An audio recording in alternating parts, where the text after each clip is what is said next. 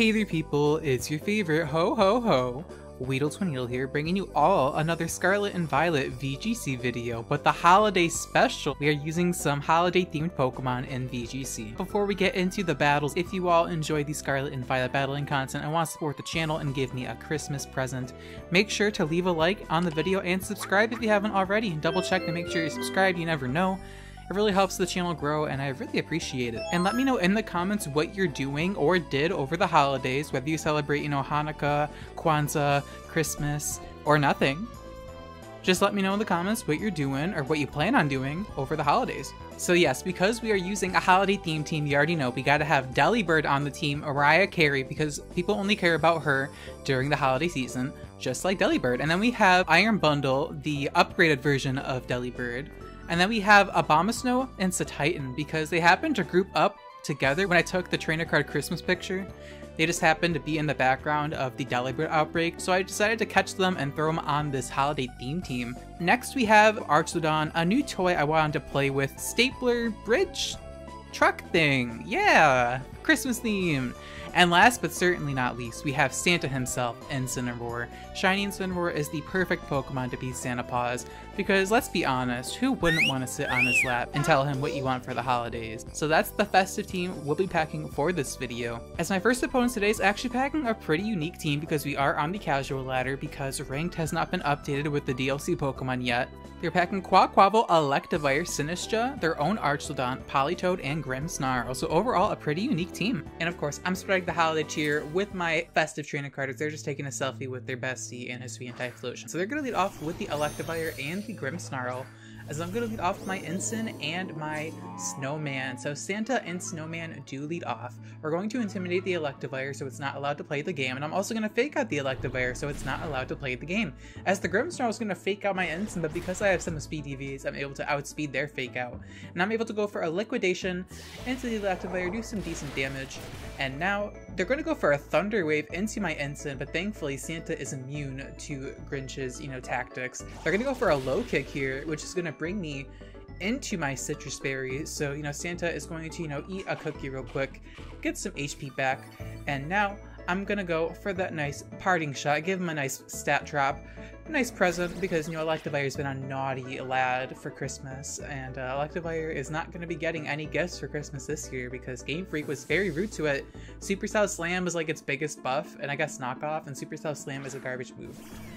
But now I'm going to bring my Toy Bridge here, go for this side Icicle Spear into my Toy Bridge and get a million stamina boost. So after that cutscene, the Loaded Dice Icicle Spear gets us +5 defense thanks to stamina. And now I'm going to Terastallize my Archlodon the following turn, as they're just going to go for a Thunder Wave. It's not going to affect my Archlodon because I Terastallize into an Electric type. And they're going to go for a Low Kick, giving me my last stamina boost I needed for +6 defense. Going to take more Life Orb damage here, as now I go for the side entrainment into my Archlodon, giving it sheer force. And there's a reasoning for this, because Archlodon's signature move, the Electro Beam, it actually is boosted by sheer force, despite the fact you keep the special attack increase when you use it with sheer force. It's a weird interaction that Dwobblefett, the mechanics god, posted about on Twitter, so I wanted to, showcase that interaction in this holiday theme team. So I'm gonna go into my instant, get the Intimidate on Electivire, so it just really can't even hope to damage me. They're gonna go for a Reflect here, just to reduce the body press damage, because, I'm at +6. Gonna go for a Low Kick here, as Santa's gonna eat that up because Electivire is just so bad, and Electivire is gonna take itself out here. Oh, no, I lied. Okay, never mind. Maybe it's next turn. Anyway, Sheer Force Slash Kin are gonna finish off the Grimmsnarl, as that's gonna go down, and now they're going to bring in their Quaquaval, their, Fembird. In comes the shiny Quaquaval, as they're gonna go for a Protect here. So they do have some, VGC strategies with that Protect, so they're gonna guard the fake out with Protect. They're gonna go for the Low Kick here and not knock out my Ensign, because Ensign is just way too bulky and they're at -3 attacks. So down goes the Electivire to the Life Orb recoil, unfortunately for them, as now I'm gonna go for the raw Electro Shot without Rain, just because I'm like, let's see, Electivire's at -3. What's it gonna do? Do a +6 Archlodon, and so I figure if I fake out Quaquaval, it's not gonna be able to move anyway, so the recharge turn isn't a big deal. So they protect it anyway, which is good. But fake out would have still done the same thing. But anyway, in comes their own Archlodon, As now I'm going to switch out my Santa and bring in my Abominable Snowman here. So we have Abominable, and then, you know, we had Snowman, this Titan, so get it.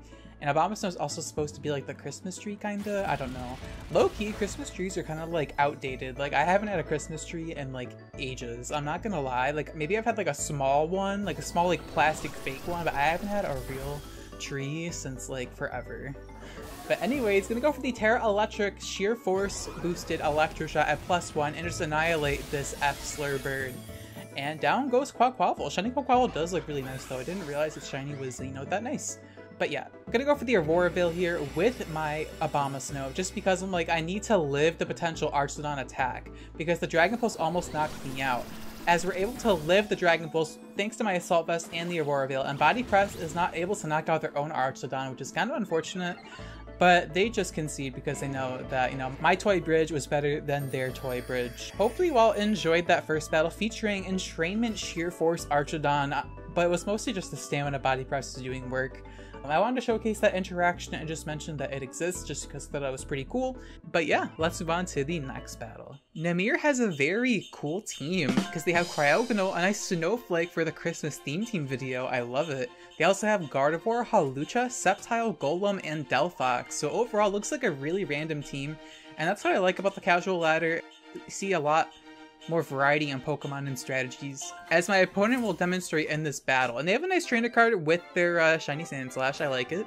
They're gonna lead off with Hina and Von. You know what? Why did I even bother trying to pronounce that? They lead with Cryogonal, Sceptile. I lead off with, you know, Mariah Carey and my Titan. I fake out into the Sceptile, trying to prevent like a Shed Tail, but they had something else in mind. They go for the side Ice Shard, and they're gonna activate their weakness policy. But unfortunately for them, I did fake out into the Sceptile, so it's not gonna be able to move turn 1.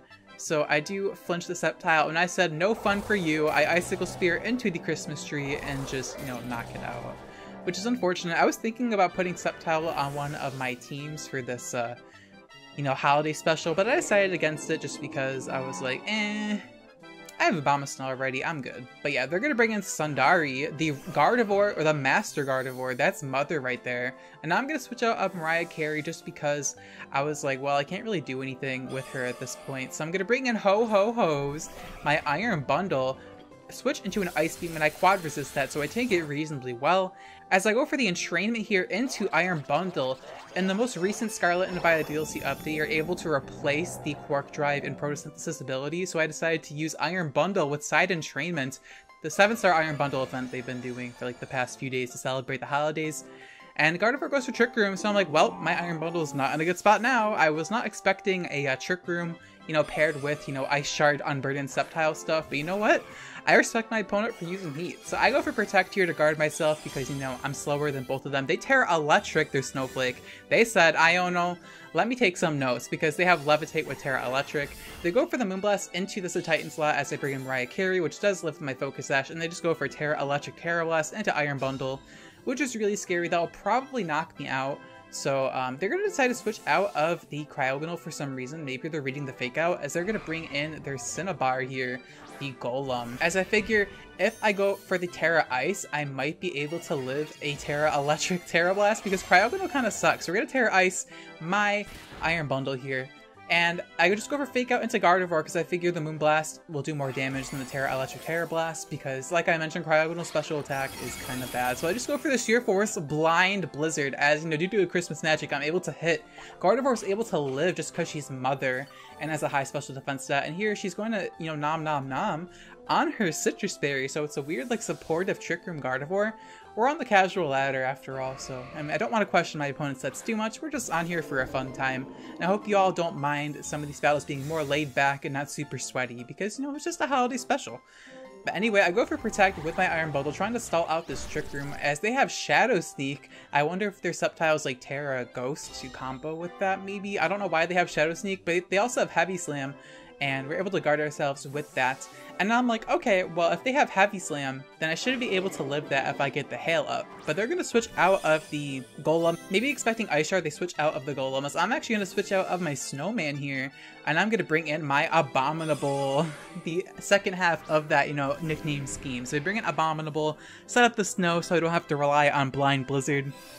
As they just go for a Moonblast, we're able to just barely live. Those few EVs I put in the bulk actually came through for this Iron Bundle, so I was pretty hyped about that. And here, the Blizzard doesn't do much to the Cryogonal because they got a special attack drop with the Moonblast, which is unfortunate. But it is what it is. Cryogonal has a very high special defense stat, so it actually sponges that Sheer Force Blizzard really well. Now Trick Room does wear off, which is good for me. They're going to bring in their Golem as I just protect one last time just because I don't want to die to like a potential Ice Shard. I was like, even with the Hail up, you never know, the stab Ice Shard might KO me. But I'm like, with Aurora Veil, I should live. I should live an Ice Shard from Cryogonal, right? Because Cryogonal's attack stat is garbage. Golem just tries to go for Heavy Slam, and it's not going to do anything because Abomasnow is pretty heavy itself. Golem's not that heavy, it's not stab. I don't really know why they have Heavy Slam, but, you know, it is what it is. We're going to roll with it. We're going to bring in Mariah Carey here and just go for the Terra Ice Blizzard one last time. Just trying to, you know, do some damage. Fish for free. Actually, we can't freeze because of Sheer Force. No Christmas magic freezes this time around, unfortunately. But yeah, Sheer Force Blizzard knocks out the Golem as they're going to eat their other berry, apparently. Oh, they have an Aguav berry. They have multiple berries on this team. And they're going to go for Recover. And I'm like, oh no, honey. I may have stalled out the Trick Room, but you're not about to stall me with Recover. So I just go for Fake Out. And they're going to flinch. And now I go for the Encore. Why? To lock them into the Recover, and this Snowflake decides that this double, you know, Delibird Iron Bundle is too much, and they just concede. Sheer Force Iron Bundle spamming Blizzard. Unfortunately, I couldn't quite get big one-shots like I was hoping for, but it's not too big of a deal. I figured I wanted to show that battle because the opponent had a cool, you know, strategy with the Ice Shard, Weakness Policy Sceptile, and Gardevoir being Mother. And we love Gardevoir on the channel. So hopefully you all enjoyed that battle. So I actually have a second team for y'all just because I'm spoiling y'all for Christmas. Multiple presents with a second theme team right here. So we do have the Double Deer with Sawsbuck and What Were Deer. And then we have Mariah Carey once again. And we also have Enamorous, which might not seem too Christmas themed, but listen, the sleigh needs some wind power to, you know, operate, and Miss Claus. And Enamorous is like old, so she's low-key Miss Claus. And then we have Charjabug, who's a present. That's not a stretch at all. And last but not least, we have our own Grinch Snarl. So that's the team we're packing for the rest of the battles in this video. As my next opponent today, Loopy Face, has a very scary looking team. They have Superior, Fluttermane, Incineroar, Thundurus, Iron Hands, and Suicune. So overall, a much more threatening team than the previous opponents. And of course, my opponent has a basic-ass trainer card to go alongside their basic-ass team. Although, I will say Superior is kind of cool. I wanted to build around it, but they don't even lead off with Superior. They just lead off with Iron Hands and Suicune, as I lead off with Delibird and my Rudolph. So, we're going to Intimidate Iron Hands, lowering its damage output, as Suicune has Inner Focus blocking the Intimidate, which will also block Fake Out. So I'm kind of glad that Intimidate showed me Suicune had Inner Focus, because I probably would have forgotten about it knowing me. So, we're able to flinch the Iron Hands with our Fake Out, stopping their own potential Fake Out as they just go for a Tailwind. I set up the Trick Room, so we both have the same idea, Fake Out plus Speed Control, but thankfully Trick Room is, you know, good against Tailwind. Now I'm going to switch out on my Rudolph. I'm going to bring in my present here, my Charjabug, and this is not a stretch at all for a theme team nickname. I'm sorry. I'm not going to hear any complaints. It's a square, you know, like a present, and plus I wanted to use this cute combo, so I'm going to go for the Destiny Bond as they go for Drain Punch into my Charjabug, not do any damage. Unfortunately, my opponent seems to know about Mariah Carey's tactics. All she can do every year is go for Destiny Bond and pray that the opponent attacks her. But no, they just double target into Charjabug and Scald burn me as well because no amount of Christmas magic will stop Scald from burning, which is unfortunate, but it's okay. I'm actually going to go for the Lunge here to reduce the Iron Hands attack stat a little bit. So they're going to go for the Drain Punch into Mariah Carey, which does around half because of the Lunge attack drop and the Intimidate, as now Suicune is going to finish me off with a Scald. So now Mariah Carey's going to say, all I want for Christmas is your soul, and then she's going to go down and take Suicune down with her. So down goes Suicune. The use encounter allowed me to go last under Trick Room, so the Destiny Bond was still active. It's a nice, funny way you can use Destiny Bond. So thankfully, we're able to take out the Suicune. It's now able to bring in Mrs. Claus, my Enamorous, as my opponent's going to bring in Superior. And I was kind of afraid of Superior because Leaf Storms and stuff, but under Trick Room, it shouldn't be able to do anything, especially at neutral. So I'm going to go for the Stellar Terra That's right, a Christmas miracle. We found a use for the Stellar Terra. We're gonna Stellar Terra our Enamorus as Superior's gonna protect, which is a good play on their part because I go for the side Eerie Impulse, give my Enamorus +2 special attack and the battery boost with Charjabug's ability. Gonna go for the Dazzling Gleam here as the Stellar Terra is gonna give us the one-time boost to our Fairy type attack, +2 Stellar Terra, you know, battery boosted, just one-shots, likely Assault Vest, Iron Hands, which is a great feeling. I want to see Fluttermane do that. I mean, it probably could, but that's not the point, okay? Miss Claws 8, that's the point. Anyways, Tailwind's gonna wear off this, they're gonna bring out their Thundurus. And I'm like, okay, Thundurus is kind of scary. They're going to Terastallize into a Fire type with their Superior trying to resist the Dazzling Gleam. They're going to go for the Side Eerie Impulse themselves, giving themselves +2 special attack. But unfortunately, my combo is just better because I went for the Side Eerie Impulse +4 special attack, go for the Terra Blast, which is super effective into every other Terra type. I wasn't even predicting the Superior to Terra. I was just like, well, at +4 special attack, I should KO Superior, even if it's, you know, a neutral hit. So down goes the Superior to the Terra Blast. And because Contrary, normally Terra Blast with the Stellar Terra type gives you a stat drop, so thanks to Contrary you get some stat boosts. Now we're at +5 special attack with the battery active as well, and Enamorus is kind of eating them up. Chircrum's gonna wear off here, and because my Enamorus has no speed EVs, I'm pretty sure Thundurus, you know, it could outspeed me, there's a chance, so I just protect right here with Mrs. Claus, as Thundurus is gonna go for a Thunderbolt. We're able to guard ourselves with Protect, as now my Charjabug's able to go for that nice String Shot. And String Shot's actually a really good move in doubles because even though it's like a meme move that, you know, Weedle learns, lowering both opponents' speed by 2 stages is kind of insane. So now I just go for the Stellar Terra Blast into the Thundurus. The icon looks so pretty, by the way. I took my stat boost +5 special attack with the Contrary Stellar Terra type. And next to the Charjabug as well with the battery, I was just like, oh, that's so beautiful. Anyways, let me finish off this battle real quick. So I go for the Terra Blast as they Rage Quit on me. So yes, Mrs. Claus makes the opponent Rage Quit because her Contrary strategy just kind of gagged them. They're like, wait, I thought my Contrary strategy was smart. But no, they got gagged by Mrs. Claus and her present. So hopefully you all enjoyed that Rage Quit, and let's move on to the last battle.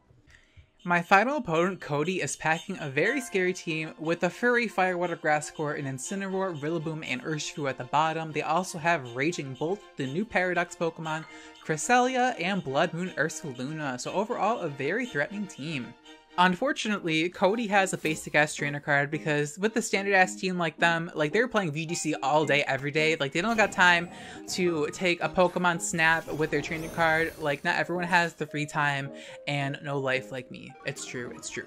Anyways, they lead off with Instant Crest, Intimidate my Enamorus turn 1, as I'm going to Terastallize into that Stellar typing once again, go for the Fake Out into the Cresselia, as Instant's going to go for the Fake Out into the Grimmsnarl, probably expecting a screen or something, but thankfully we're able to Fake Out, outspeed their Fake Out because of my, you know, I have a few speed EVs on my Grimmsnarl. Gonna go for that Stellar Terra Blast into Crest, which is actually a physical attack right now because of that attack increase from Contrary.